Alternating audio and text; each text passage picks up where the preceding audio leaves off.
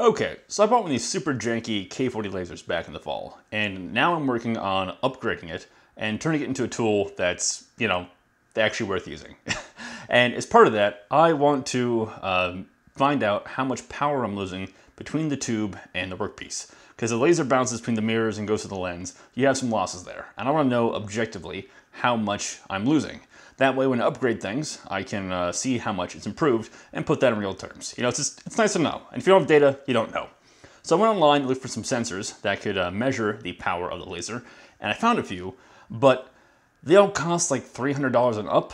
And if you're familiar with the K40 laser, you know these things only cost $300. So it doesn't make any sense to me to spend as much on the sensor as the thing you're trying to sense. So I thought about it for a while, and I think I have an alternative that is extremely cheap and at least good enough for, a tool of this quality. So here we go. All the meters I saw were calorimeter based, which is basically a thing where you have a mass at one end that you apply energy to heat up, and then you measure the change in temperature. And basically as it heats up, that corresponds directly to the amount of energy you put in, and from that you can calculate the power. This works because of a property called the specific heat. It's basically a measure of how much energy you got to put into a mass to heat it up by a certain amount. So if you got like density, right? Density is mass over volume. Kind of how much inertia do you get for an amount of volume of a thing. Specific heat is kind of like a thermal density, right? For a given amount of mass, how much more energy does it take to heat it up? So think about it that way, and you kind of have a good analogy there. So for aluminum, which is what this little block down here is made out of, it's about 1 kilogram or kilojoule per kilogram Kelvin difference. So kilojoules are a measurement of energy, kilograms are mass, and kelvins are temperature. If you don't know kelvins, they're basically the same thing as Celsius, but more pretentious. So it's a 1-to-1 ratio there. So if you don't know kelvins, just think Celsius and you're pretty much just good off. I think the exact number for that figure too is like 904 joules per kilogram Kelvin, but then 1 kilojoule just makes the math a bit easier. So as a quick example of how you might use this, imagine you had a little thing of aluminum you wanted to melt down in like a furnace or a kiln or something, right? So say you had like 2 kilograms of aluminum. Well, the melting point of aluminum is 650 Celsius, and the room temperature is about 20. So just say you got to heat it up by 650 C, just again for easy math. So 2 kilograms times 650 Celsius would then be 1,300 kilojoules required to melt that mass of aluminum, right? So if you have 1 kilojoule per kilogram Kelvin, you want to heat 2 kilograms by 650 Kelvin, then that's going to be 1,300 kilojoules. So if you had a furnace that was like 4 kilowatts, we know a joule is a watt for a second, right? That's, energy is power times time, so a joule is a watt per second. So then that would mean if you had like a 4 kilowatt kiln, you'd have to heat that for, 325 seconds for 1,300 over 4. And then 325 seconds is what, like 5.5 minutes? So you would expect in the perfect scenario, you can melt that 2 kilograms in 5.5 minutes with a 4 kilowatt furnace. The thing is, that perfect scenario doesn't actually happen because you have losses. There's energy that goes into heating the furnace up itself, like the actual walls and insulation of the furnace, and all the heat you lose through the walls of it as it's heating up. So in reality, that ideal 5.5 minutes ends up being more like 20 because you have to factor in like all that loss. So with the calorimeter here, basically the same thing. We apply energy with the laser, and then we can know the mass, know the time we applied the power, and then we already know the specific heat. So with all that, we can measure the temperature difference with the thermometer here, and from that we can then back calculate the power of the laser. The problem is that assumes that this absorbs all of the energy of the laser, which it doesn't. In fact, aluminum basically reflects all of the energy from an infrared laser. One of the reasons why aluminum is so hard to cut is because it's very reflective to the infrared light that the CO2 laser puts out. So like a carbon dioxide laser puts out, what? It's infrared at like 10 point something nanometers. It is light, but it's light that you cannot see. And it just likes to bounce off aluminum, whereas like wood and organics and plastics and things absorb that readily.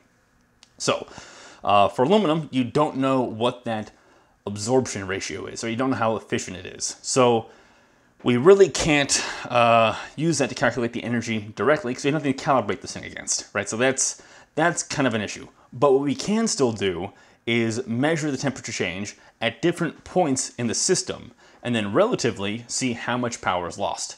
So in these tests, I measured between after the first mirror, so somewhere around here to get the energy after it bounces off mirror 1, and then beneath the lens for the to measure the amount of loss between these two mirrors and the lens. Now, I didn't measure straight from the tube because if you ever looked back here on a K40, there is basically no room to even get in there and measure the calorimeter. But yeah, so we need a way to make this thing absorb the energy from the laser.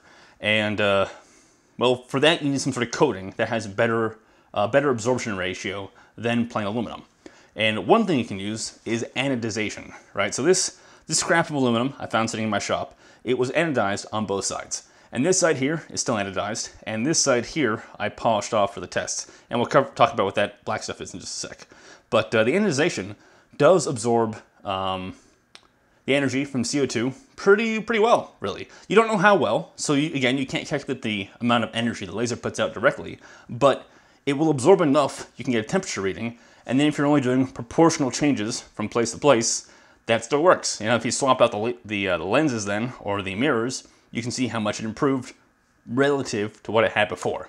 And really the amount of energy your laser put out doesn't really matter, right? Because what it puts out is what it puts out, and you really can't change that. What you can change are the different components of the system. These lasers are like a nominal 40 watts, but they're not 40 watts. No, they're maybe like 30 in a good day. But we can't really know how much that is, but we can get at least an idea of where we're losing it. So, anodization is one way of making this thing absorb heat better, but that requires having something anodized, right? And you can anodize aluminum in your home shop, but that's kind of a pain in the ass and a bit much for most people. So I was reading up on the Wikipedia article for emissivity. Emissivity is a measure of how easily something emits infrared energy. So like cast iron has a very high emissivity. If you put your hand above a cast iron pan, you feel the heat emanating off of it. And it's not just the convection from the air, it's heat just beaming off as infrared radiation. And even in a vacuum, you would still feel the heat coming off of it. So that has very high emissivity. And it's related to absorptivity too, where like aluminum doesn't have any absorptivity or emissivity on its own. But in that Wikipedia article, they mentioned that black soot has a very high absorption ratio. And I'm like, well, we can just coat this then in soot, and then it will absorb the energy. And like soot is easy to get. You just get a lighter and you hold it right near the tip of the flame, and you can soot this thing up in like maybe a minute or two and give it a pretty decent and reasonably heavy coat, and that will then make this thing absorb the energy from the laser. Now, as you do that, the soot will slowly burn off, right? Because soot is just unburned carbon from the fire. So when you have the lighter, there's a little bit of that, was it butane or whatever fluid is in the lighter is not fully burning, and then the remaining carbon is getting deposited in here. And that carbon can still ignite and burn off slowly. And the laser, that will do that. But it's kind of like trying to burn a brick of charcoal with a match, right? Like you can get it to smolder a little bit, but it doesn't burn off immediately. You have to add a lot of energy, like with a lighter fluid and then a match, and then charcoal will burn. This is basically very finely powdered charcoal spread on here. So you can still use this as a cheaper form of anodization. Instead of that, use this, it'll absorb the energy, and when the soot gets too worn out, take the lighter and just reapply it. Easy peasy. And that works way better than any other sort of coating. Like if you did paint will absorb it, but then the paint also gets blown off, right? Then that doesn't work at all. So let me give you a quick demo of how this works, and then I'm going to run over the numbers I calculated that really prove this is a viable method if you want a calorimeter on the cheap. So a couple things. Note we're doing this. I'm going to measure right down here this time, beneath the lens. When you are doing measurements in here, do be careful because you know, lasers and stuff. Don't shoot your eyes out, kid. That's no bueno, no fun. So for me, I had measured right here and then down here several times on both the soot side and the anodized side. And when you're doing that, because there's no interlocks and stuff on here, just be sure to at least have, you know, safety squints engaged, all that jazz. And keep your hands out of anything in this area, because if you try to measure like this lens and you're doing like this to measure here, if you move this thing out of the way, the beam will bounce off that and right into your hand. So you want to make sure you're measuring way clear of the beam, because otherwise it's, again, just lasers, be careful, okay? So I got this thing set to 20% power. That makes it put out about 7 milliamps on my machine. And I don't have it turned up to the max because for doing relative loss, we don't need it at the max, right? We don't need that much power. Oop, good still. Okay, cool, YouTube Pro. Ha. So, this currently reads 19.2C. And you'll see, so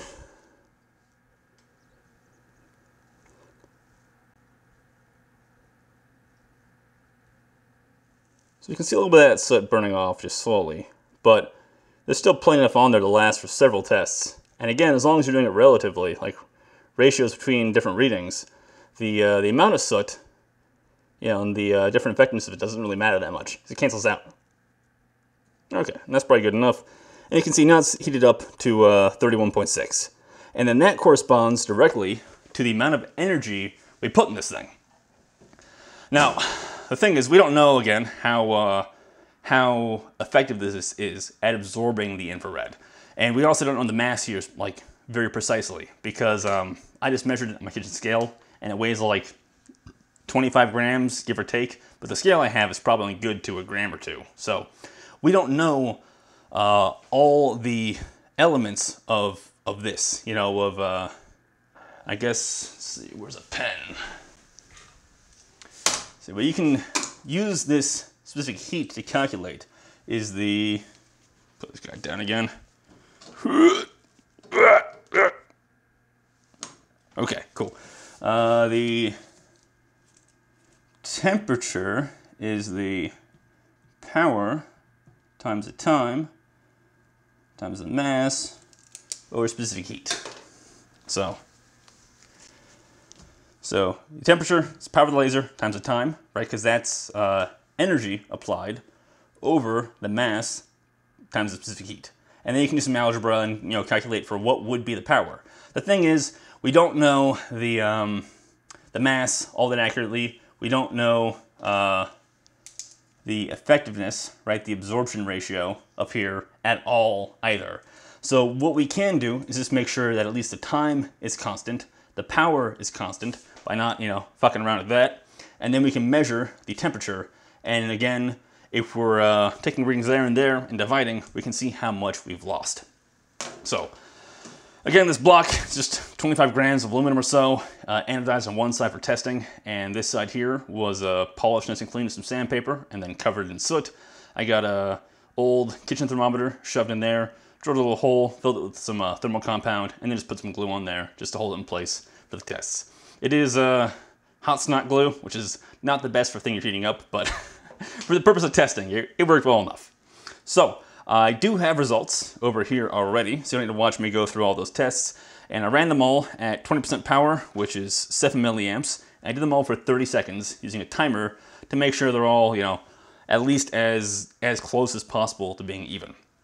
So I did the tests with the soot, testing, you know, once after mirror 1, and then the lens, and then repeating that 2 more times. And I went back and forth that way. So just as the soot coating here wore through, I wasn't going to be doing all of these ones with it, and then these ones next for the after the lens readings. Because then all these ones would end up worse just because there's less soot there to help absorb the infrared. I did see there was a rather significant impact in how much is absorbed with how much of a soot coating you put on there. So if you spend like 30 seconds with a lighter, that's not enough. You got to give it like a good minute, 2 minutes, maybe even up to 3 minutes to get it nice and evenly coated. Alternatively, if you have an acetylene torch will put like a thick coat of soot in it in like 2 to 3 seconds. Because I don't know if you've ever done the acetylene welding, but if you don't turn the oxygen on when you light that torch, it just fucking billows out soot and your whole shop is covered. It makes a royal fucking mess. But if you have one of them, also makes it super easy to get this thing covered. So anyway, so I did a couple tests and I found that the average temperature increase when I did a 30-second hit after mirror 1 was 21 degrees. You can see every test there. Started at 19.2, it ended at 42.8. I didn't wait for it to cool down all the way between tests because, you know, we're measuring the temperature difference here. It's, you know, this is all in terms of degrees Celsius or Kelvin difference. So the difference is what matter, and then as long as you take into account the starting temperature and subtract that whole thing, it cancels out. So it was a 21.7 degree jump on average measuring after the first mirror, and it was a 15.3 degree jump measuring after the lens. That means if I like change the system around to have only one mirror and then a lens in the workpiece, right? And somehow it was cutting with only a single mirror, I would be having this go up by a whole lot more, like much closer to the 21 degrees as opposed to 15. It's putting out a lot less energy. In fact, 30% of the energy is being lost between those two mirrors and the lens, according to these tests. And you think like, whoa, 30%, that seems excessive. Like, well, that's what I thought too. So I tested again with the anodized side. And the anodized side has the benefit of being much more consistent because, you know, it's just anodized, it doesn't change. So you see like here on the soot one, it was 23, 22, and then 19 or 18. And then here it was 16, 16, 13. On this last test, the soot had really worn through a lot. And then these two readings both came back way lower because with only a thin film of soot left, it just didn't want to absorb as much heat. So now that's why, again, I went, you know, here, here, here, here, then here, and here. But with the anodization, because it doesn't really wear out, you see the numbers are far more consistent. And the end result is about the same, showing that 28% of the energy was lost between those two mirrors and the lens. So, yeah, shit. That's pretty bad. I gotta check my mirrors and make sure they aren't dirty or like misaligned or something, because that is god fucking awful. And like I would have hoped maybe a 15 to 20% loss, and then when I like swap out the mirrors and lens for nicer stuff, I could see maybe, you know, 5% loss. But I guess it's a good thing I'm losing 28% now, because it means if I upgrade it and fix things up, it'll be like just, you know, gangbusters here on this little cheap thing. But yeah, that's the gist of it. How's that for some science on the cheap, right? So I guess I'd like to hear if anyone else tries this and what the results are, and then if you make some more updates on it, and then run the test again, see how much energy, how much more you kept by the time you hit your workpiece. So if anyone wants to try, I would be happy to hear feedback, comments, and stuff in the comments down below. I also got more videos on this and further upgrades coming out. So as I do change out mirrors, lenses, and stuff, I will do updates on how much better that performs. So if you want to see those videos, you can subscribe and all that garbage. And yeah, I guess until then, peace.